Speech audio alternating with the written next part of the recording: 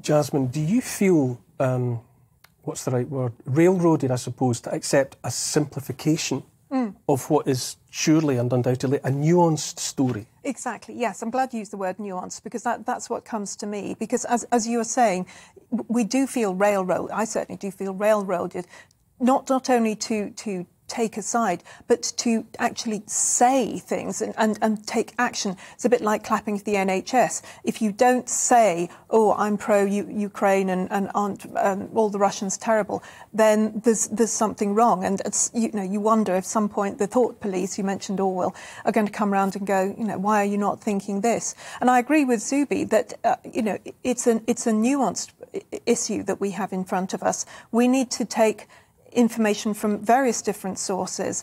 And I do get very suspicious when there seems to be one single narrative and any dissenting voices are effectively squashed. That is not a proper democratic system. That is not a helpful system for us to live in.